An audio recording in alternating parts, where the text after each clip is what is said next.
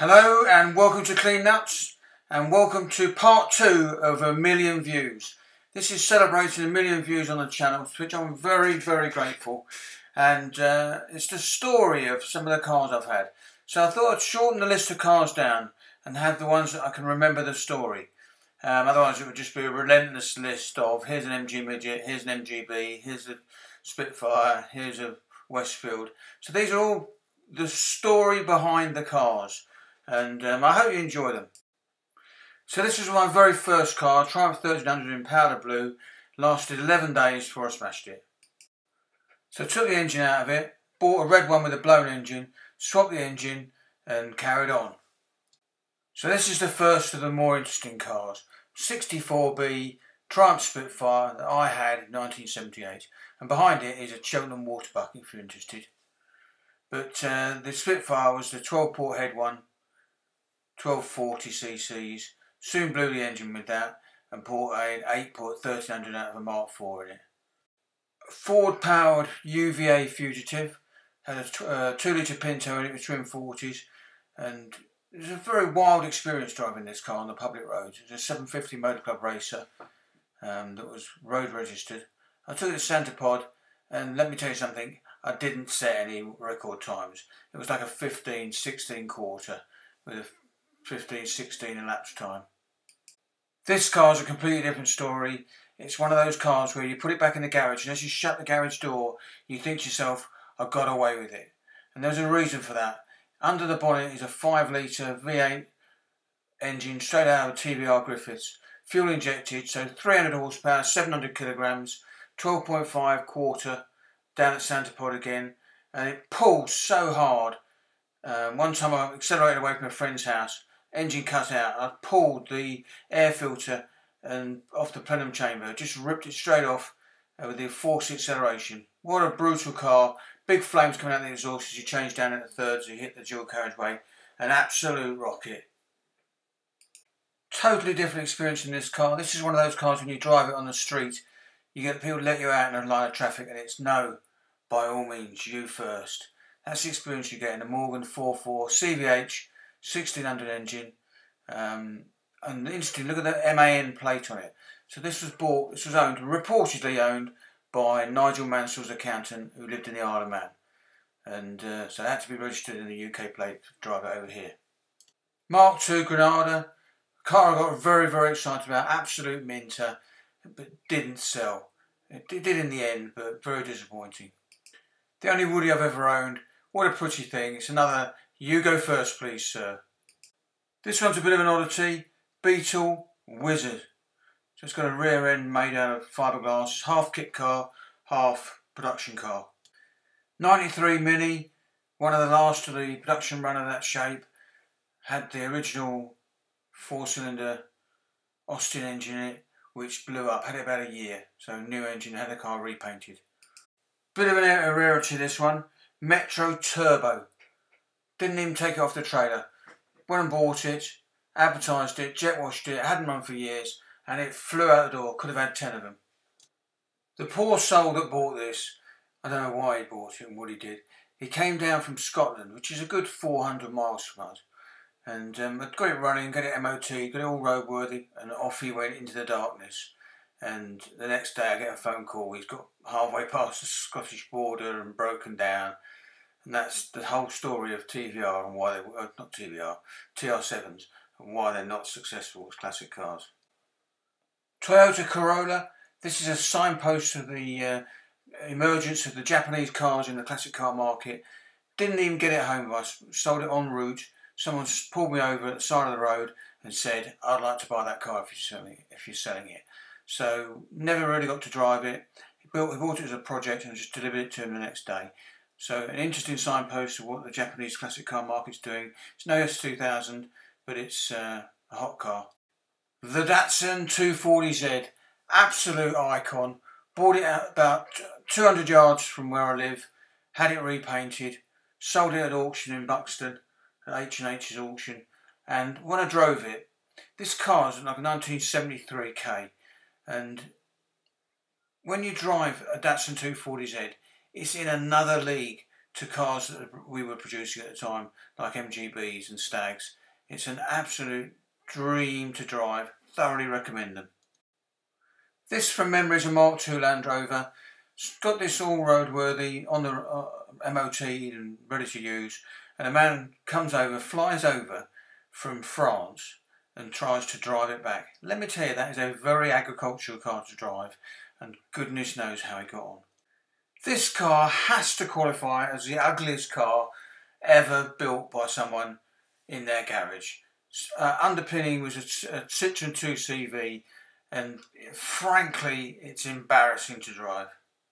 Silver Striker 1400 K-Series Rover engine with its known head gasket faults. Bought it with the engine out, needed a clutch, put it all back together, and I have to say, even though it was only 1400, drove really sweet, nice car. Okay, guilty as charged.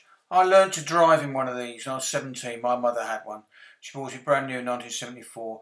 This one went off to be an advertising hoarding. So these guys turned up and just lifted it up by hand and put it in the back of a lorry. I've had a lot of MGB GTs, and this one was a very beautiful one. I put a full leather interior in it, magnolia piped blue, and good car. A40 Farina, bought by a young lad getting into classic cars, thought it was super cool, and it is. It's a designer built car. Another one of those beautifully ugly cars. Look at the leopard print seats. What on earth was I doing buying this? I don't know. I cannot imagine why I bought it. To take it to the MOT station, it was embarrassing. It really was. The time and effort someone's put into building it. There you go. The Austin Marina 1300. Again, bought by a youngster who found favour in a classic car and thought it was beautiful. The Triumph Vitesse 1600. Again, bought by a youngster who's getting into classic cars. Its insurance was very reasonable on the 1600cc engine, and off he went into the sunset. Very nice car. MG Midget. I've had a lot of these. This one's notable for the round rear arch. 4.2 Daimler Sovereign. Hadn't run for 10 years. Dragged it out of a garage. Put it in the workshop. Hooked up 3 batteries to it. Filled the balls with oil. Took the plugs out. Got it to turn over. And when it started, we put the plugs back in. When it started, the smoke filled the room. It was hilarious. MGA project car. Pretty car when done. Never driven one. The famous and beautiful Rover V8 P6. Never took it off the trailer. Let me tell you something. That is, for a car with aluminium body panels, it's unbelievably heavy. Sold it to a man in Derbyshire who built spotlights. You know, the spotlight you'd have on a maritime vessel, on a ship. And he made them into lamps that you could have in your house. Quite a craftsman. 2 litre Crusader Capri. What a find. It took me about a year to buy this car. Kept pestering the guy till he sold it to me. And I sold it to a man who turned up with his daughter. And they bought it for the daughter was getting married. And they bought it as a wedding present for the man she was marrying. So what a lovely story. Classic cars can touch your life in a lot of different ways. And I was very proud to sell it to them. It's a lovely, lovely car. I bought a lot of these projects that people have got bundled up in their garage. They're never going to finish them and they just need to sell them. And I was buying them, repackaging them and delivering them to the man with the new dream and the new enthusiasm. So they're a bit of a merry-go-round, project cars like this. Now, I genuinely felt sorry for the man I bought this car from. He'd taken it all apart, had it all painted, was just putting it all back together, and the paint reacted all over the car. So it was all cracking and it was reacting with the paint underneath it. And he had it just broke him. He'd lost all the enthusiasm and just take it away, get rid of it. I don't want to see it anymore. Sad story, but a nice car. Just needed a new paint. The modern Lotus Elan with the Isuzu engine in it. This car was being sold as a non-runner. So I go to look at it, have a good look round, and I see the inertia switch has popped up. It's hidden behind the hood. in the little well behind the seats. So I bought it as a non-runner, went outside, pushed the inertia switch in, started it crisply first turn and drove off, and I still feel guilty about it years later. Now the most interesting thing about this car, apart from the Sebring body kit that it had on, is who I sold it to. I sold it to a pilot who flies Avro Lancasters in the British Memorial Fleet, and he's got more time in Lancasters, more hours than any of the pilots that fought in the war, because the poor souls that fought in the war probably died, the ones that did the longest service and flying hours. So a sad story, but a nice story. MGB LE, what a massive spec car, 15-inch mirror lights, elliptical springs, full leather upholstery and hydraulic power steering. The only MGB I've ever driven with power steering. Took a long time to sell, but we sold it to a real enthusiast who was going to show it, so hope he's enjoyed it. Here I am at the helm of the Frog Sporting Trials car, powered by a little Honda 1200 engine, and my companion there, when we finished our lap of the field, he smiled with all the green sheet muck that had been flicked up by the wheels all over his face. What a bit of fun. Take a look at the back of this car. See those wings, they're extended. It's the Mark II with the long rear wings, and arguably the prettiest Sunbeam Alpine that they made. And what a lovely car that was. Really did. When I sold that, a little bit of my heart went off with the car. Another beautiful car. This is a recreation of an MGTF, and I sold this to a very interesting guy called Ron Champion, the man that invented and designed and built with the students of a school that he worked at the Low Cost, which is like a Westfield, like a Lotus 7, built reportedly for £250, all in, including the donor car. A nice guy, interesting motoring man who knew an engineer. And I bought from him the 944S, arguably one of the best chassis of that car of that era. Quite a rarity, this thing, the Austin Healey GT with the Lotus 907 cranked over double overhead cam engine, notably unreliable. So the first thing you do is change the cam belt. It's this size, you can see, look at the dust on it, been laid up for years. And I got it all prepared, got it ready for the road again, and sold it to one of the earlier owners of the car. He saw it for sale, had such a love affair with it at the time, had to buy it back and enjoy it all over again, and good for him.